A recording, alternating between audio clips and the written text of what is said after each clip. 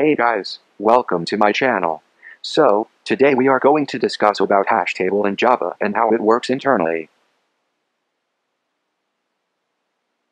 Let us get started.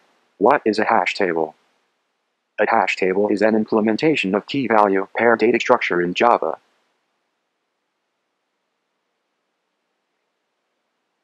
Let us first try to understand how a hashtable looks like. A hashtable consists of buckets in which it stores key-value pairs as entry object.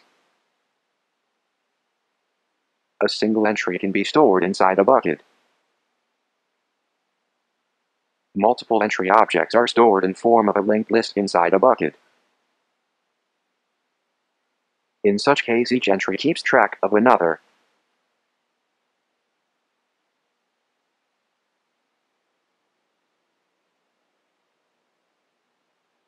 Now we will be trying to understand hashtable from a pictorial representation.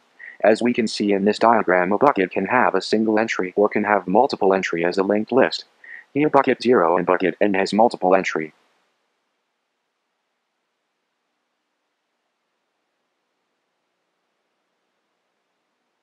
Let us first understand the key object. The key object of a hashtable must override object.hashcode and object.equals method. The key's hashcode determines the bucket where to store the entry. The equals method compares the keys while retrieving a single entry from multiple entry objects stored as linked list in a bucket.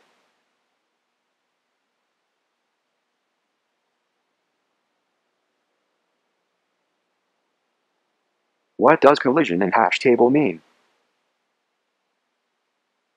When hashing function's output is restricted within the allocated address spectre limit, there is a possibility of collision. For example, it can so happen that two different keys might return the same hash code. Then it is said to be a collision. Java uses separate chaining for collision resolution in hashtable.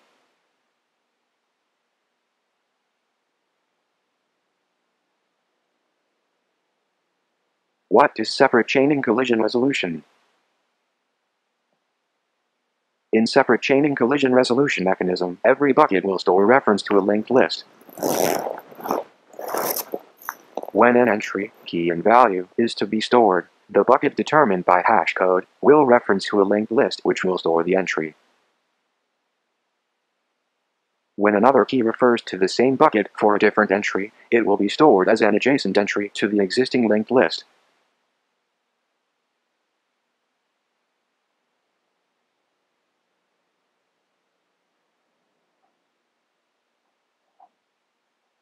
While retrieving the value which is stored in a hash table, the key's hashcode is computed.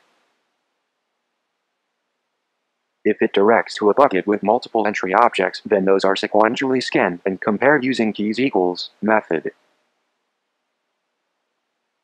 This is how the correct entry is then retrieved.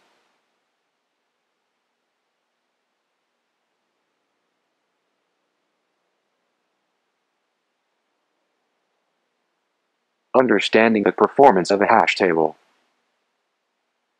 For better performance, we need to use these 2 points wisely while instantiating. 1. Initial capacity, number of buckets to be created at time of instantiating. 2. Load factor determines when to automatically increase size of hash table.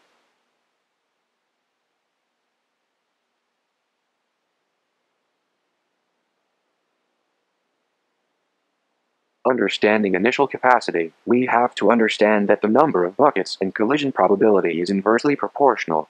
So if we choose more bucket capacity, then collision probability will be less. The default value is 11. Understanding the load factor, the default value of load factor is 0.75. New capacity is calculated as twice the old capacity plus 1.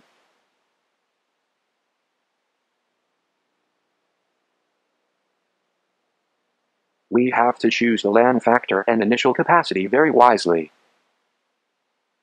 If we give lesser capacity than load factor, then often it needs to rehash, which will cause performance issues. For efficiency, keep initial capacity 25% extra than needed and load factor as 0.75.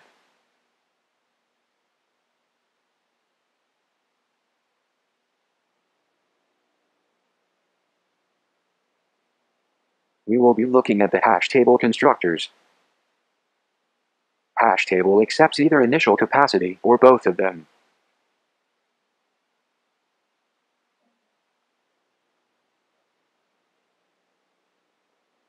Did you know? Java.util.hashtable extends dictionary class and implements map interface. Hashtable is slower than hash map.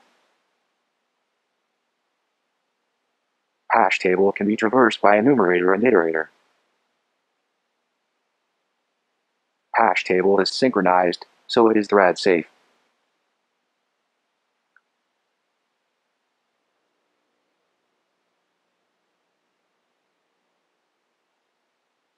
Hashtable is a legacy class.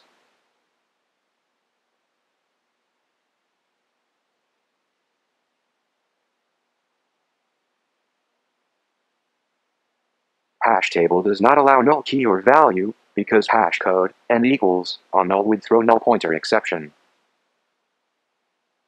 So Java came up with hash map.